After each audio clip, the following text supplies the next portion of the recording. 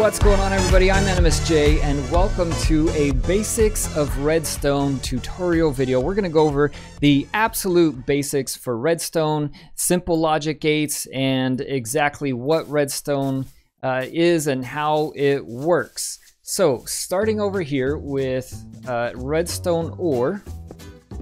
That is Redstone ore, and that is what we get redstone dust out of. If you're brand new to Minecraft and didn't know that, most of you watching this probably already did. The way you get it out, you get a pickaxe that has to be iron or above. So that means iron, gold, or diamond pickaxe. And you just left click and break the block. Now that one looked like it gave me 2, but if I break it with a Fortune 3 pickaxe, it's gonna give me even more. So you always wanna be mining with a Fortune 3 pickaxe because you're gonna get more out of it. So observers, just really quick, we're not going to go into detail on observers and the things that you can do with them and all the things that they can check for, but on the basic level, what an observer does is whichever way the face is, it's monitoring the block in front of it. So if that block changes, it's going to pulse just like that. So whether I place a block or break a block, the observer sees it, and the observer gives just a short little pulse. It doesn't stay on, but it just pulses. Now, redstone power. When you have a redstone power source, such as this lever, it could also be a button or it could be a torch, like so. What it does is it powers redstone, a line of redstone, for up to 15 blocks. Now, that doesn't have to be in a straight line. That can even go off into other directions. So right here is 15. Excuse me, this block right here is block number 16. Let me just clear this rain real quick. So you can see that we're getting sparklies right here on this redstone line, which is number 15, but not here on number 16. If I come off to here, we're still not getting it because that would be another 16 block. But if I go here and here, we are getting it on those two because those count as 15 blocks away. So I could even go here and here. It doesn't matter how many I add in. I could make this all solid like this. It's all going to be powered up to a distance of 15 blocks.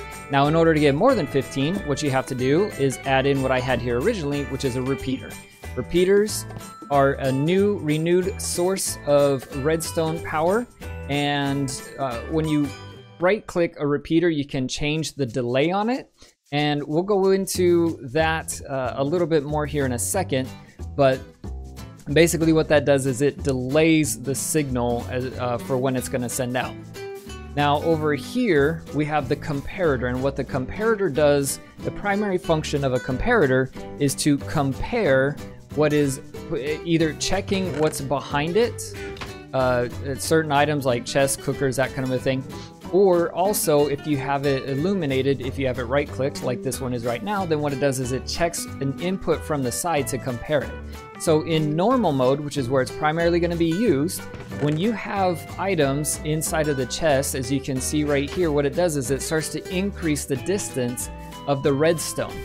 Now this pulse goes off of percentage. So if I add a pickaxe right now, that's 1 spot filled in this chest. And that's giving me 1 block. If I add 64 chests, that's still 1 spot, even though it's 64 items, it's still only 1 block. So if I add a pickaxe in there now, that's 2 full spots. And it goes the same for eggs, which I only have 1 egg right now, but if it were 16 eggs, that would count as 1 full spot, okay? Hopefully that makes sense. And then when we're talking about comparing, right-click to go into compare mode. Now, notice right now we have the 1 power, 1 block of pulse coming out. If I put a full power 1 block away, it's now subtracting my 15 power coming in from the 1 going out, which has canceled out my 1, all right? I know that's a little bit confusing and it's hard to understand where to use it, but we're gonna go into more about comparators in another video because they can be used for a crap ton of things. All right, so coming over here, we have the NOT gate. Now this is the first of all the logic gates that we're gonna go through. And when you're thinking about logic gates, it's not really important to remember the names as much as what they do or associated with what they do, but just think about this. When you're building something and you think, okay, well, in this case, I wrote in parentheses, inverted signal. If you need an inverted signal, you need a NOT gate. So the way that works is my power source right here, this lever, is turned on. However, my output, the lamp, is turned off. I've inverted it. If I turn it off, now I'm inverting it to turn it on. And where that's useful is things like pistons. Let's say that this is a trap for a player or a mob, and you want it to be hidden so that it's constantly powered. Okay, so this piston is constantly on until, let's say, a player steps on a pressure plate, and then that's going to turn it on, invert the signal, and retract the piston. That's what NOT gates are primarily used for, is things that you need constantly powered, and then you're going to depower when an event occurs. OR gates are where you have two different power sources, and you need an output based on whether either one or the other is powered. So think about light switches in your hallway. If you turn on the hallway light switch on one end, the lights come on. If you turn it on the other end, they also come on. Now, depending on how your hallway is, some of them, if you turn one on, you turn the other off, then it does turn the lights off, and that's a different thing. We'll go into that later because that's a little more complicated. But for this one, think about it this way. If this one is on or this one is on, then my output is on. It doesn't matter which one is on, as long as one of them is, the light will always be on. Now, NOR gate. The N before the OR just stands for NOT, which was this one over here, the inverted signal.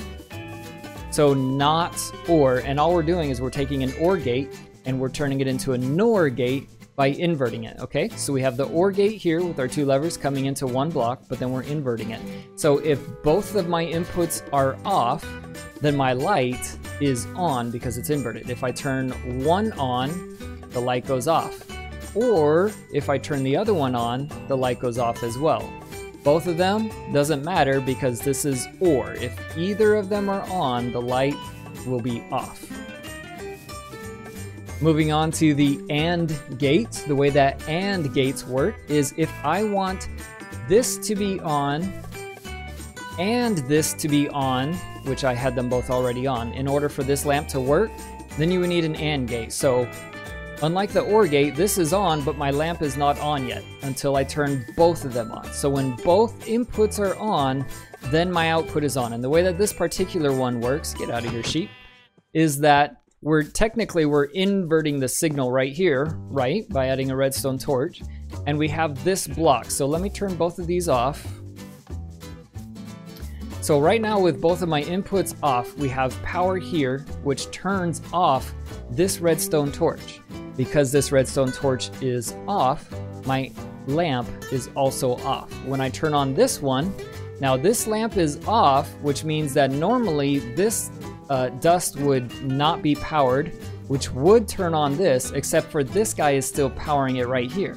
So what I need is for both of these torches to be off, in which case what I actually need is both of these switches to be on.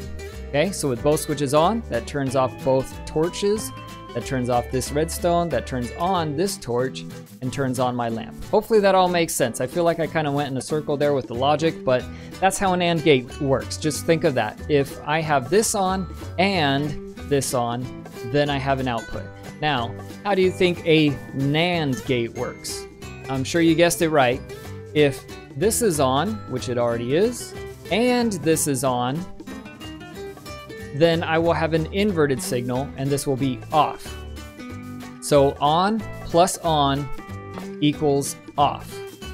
So if I turn either one of them off, then it will be on.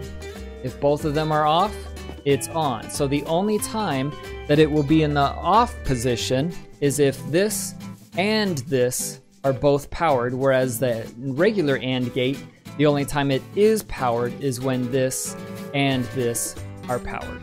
Hopefully that makes sense. Now getting into repeaters, as far as the delay goes, the ticks on the repeater, and I can't remember at the moment how many ticks it is per second in a game. I think it's 20 ticks per second. So if I put this redstone here, you notice the repeater comes on right away, and let's go ahead and actually put a lamp here so you can see it visualized a little bit better. All right, so you can see it gets powered pretty much right away. There is actually a slight delay when you add a repeater, but it's only slight. Now, if I add one movement over, excuse me, and then do it, notice there was just a slight delay from what it was last time. If we do it again, the delay gets a little bit longer. Oops, didn't mean to do that. And then of course, if we go all the way out, it'll have an even stronger delay. Okay, now the more repeaters obviously that you add in, and the more ticks that you add, the longer, we don't want that. We don't want you to get out of here. Then the longer it's gonna take for it to get to the output. Okay? And that's when we start getting, oops, and that goes for depowering as well. And that's when we start getting into things like clocks, which we're not gonna get into deeply, but your very basic, why does it insist on raining? I need to figure out the code to disable the rain.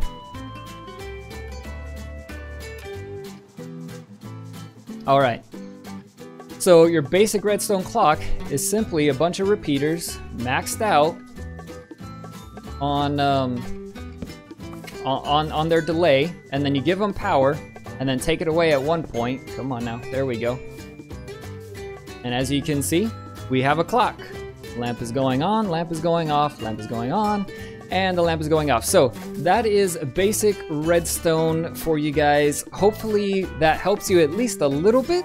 I know it's still kind of like, well, okay, great. Now that I know that, how do I know what to use and when? Well, like I said, when you're building, try to remember if you find yourself saying something like, well, I need this and this to be on in order for this to happen, well, then you need an AND gate. Other than that, if you have questions or whatever, like I said, feel free to hit me up in the comments. And we are going to be doing more in-depth, more advanced, but specifically we're going to be doing more practical redstone tutorials. Things like item filters have been requested, hopper clocks, things like that. We're going to go into more practical things that you can use in the game. So that's it for today, guys. Thank you so much for watching. If you enjoyed that, if it helped you out, make sure to hit that like button. If you're brand new, make sure to subscribe. But that's it, guys. I'm AnimusJ, and I will see you next time. Have fun.